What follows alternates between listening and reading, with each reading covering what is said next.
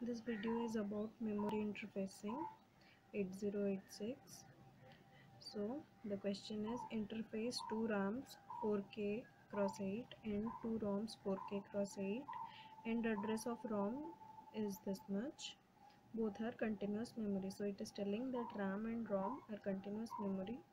After RAM, ROM comes and the end address of ROM is this much. We have to show the diagram how the RAM and ROM are connected.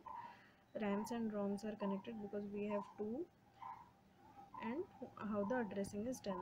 So for RAM or ROM we have total 4K into 2, therefore 8 KB each, for which 2 to the power 3 cross 2 to the power 10, that is 13 address lines will be used. So for either RAM or ROM, 13 address lines will be used.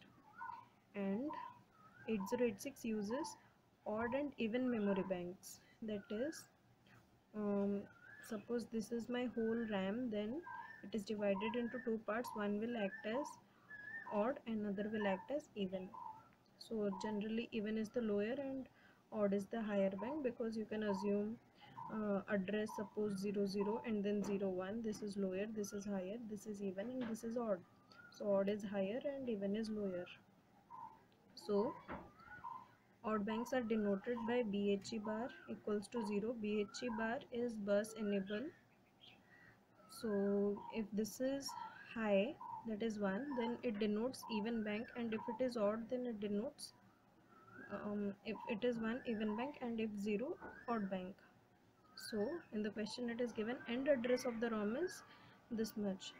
All F's means all are ones. All the address lines, 20 address lines, are ones. We know that this is RAM, and then above it we have ROM. We have got the end address of ROM. So this address is this much, and we know that 13 address lines are to be used. So we separate the 13 lines, initial lines, from A0 to A12. They will be for final address they will be all ones, but for initial address they will be all zeros. For example, address using 2 bits will be 0001 1011. For all final it is all ones, and for initial it is all zeros. Similarly for 13 lines, 13 address lines, this is the condition, all ones and all zeros. If these are all zeros and this will remain the same, it is like this. Therefore ROM ends at this much address, then what will be the initial address? This is F, then this is E 0, and then rest are zeros, therefore 000H hexadecimal. So this is my initial address of ROM.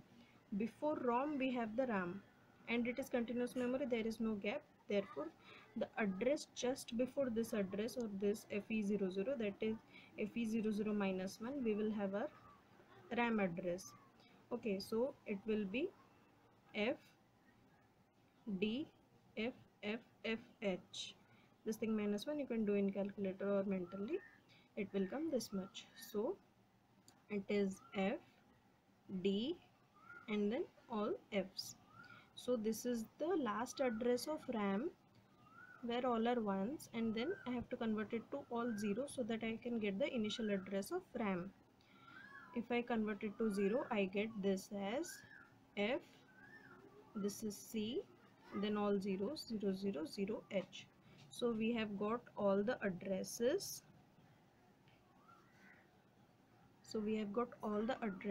And next we will see how the wiring is done. See, here only A13 address 13. For ROM it is 11, and for RAM it is 00. Only this thing can differentiate, others are same. So for to differentiate RAM and ROM on the basis of address, we have to use A13 like this. A13, when it is 0, it will denote ROM.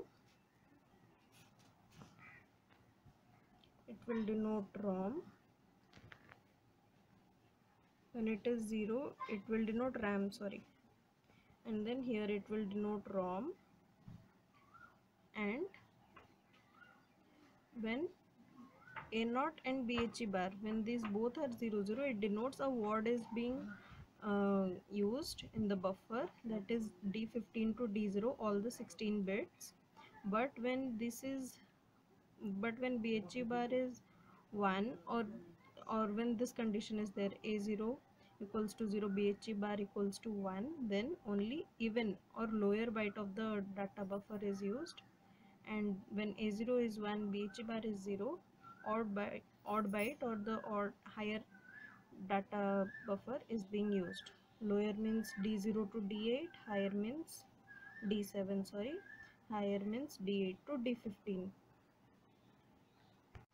And we can see the decimal equivalent of this is 0. This is 001, that is 1. 010 is 2, 100 is 4, this is 5, and this is 6. We need this because we will be using a decoder. We have 3 inputs. These 3 inputs, when we give in a active low decoder, 3 inputs, so we will get here 8 outputs, which are output 0 to output 8, output 7, and accordingly we will join. So here we are giving the 3 inputs BHE bar, A0 and A13 to the 3:8 decoder as the 3 inputs, and here we have the outputs from output 0 to output 7.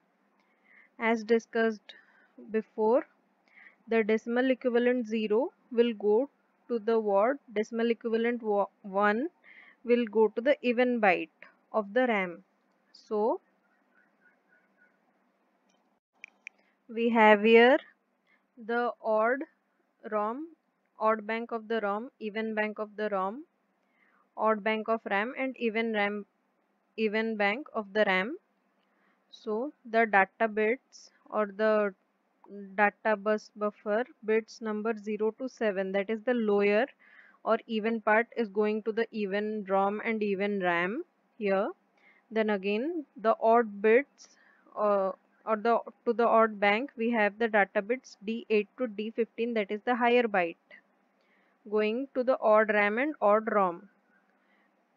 Even to know that this chip is selected, considering odd bank of the ROM, by seeing the previous table, we can say odd bank of the ROM is 110 or decimal equivalent 6. So this is connected to 6. The wire from here will be connected to here. For even, the decimal equivalent is 5. Therefore here 5 is given. Also, when the decimal equivalent is 4, we have the word, that is the both odd and even bank can be accessed, that is from D15 to D0 all have to be accessed, therefore 4 is there. So 4 goes to odd as well as to even here. And then similarly for the RAM, we have, for the odd part of the RAM, we have the decimal equivalent 2, for even we have 1. So here CS3, this is the odd bank of the RAM, 2 is going, and to the even part of the bank 1 is going here. And when the decimal equivalent is 0, both the RAM or both the banks have to be accessed, therefore 0 is there. And this is ANDed because if both are 0 here, then only if either of them are 0, then due to the AND gate, this CS chip select bar will be CS bar will be 0, for which the respective uh, RAM or ROM or respective chip memory chip will be available or selected. Here as enables, we are given the all the address lines from A19 to A14, because all of them are 1, therefore they are directly connected to the NAND gate and then fed to the enable. Where it is bar, only 0 is kept, and where there is no bar, we have to give 1. Output of this is 0, Therefore, we have to use it user not get, so that we get here 1. Then about the signals, and as we know the address lines, from here we have used A19 to A14, here 13, and the rest also A0 is used here, and the rest A1 to A12 are fed or directly connected to the memory chips. That is, each chip will have A0 to A12 and A0 to A11, because this is 4k 2 to the power 2 and 2 to the power 10 gives you 2 to the power 12. That is, we need 12 address lines from A0 to A11. Those are connected to A1 to A12 because A0 is used here. Similarly, the same case is used here. And then the signals. For signals, we have here MRD or memory read bar is connected to OE bar of the ROM, because we don't have your write bar. So here we have both memory read and memory write. Both are connected to every chip. So these are the main signals: CS bar, read and write, OE bar. Thank you.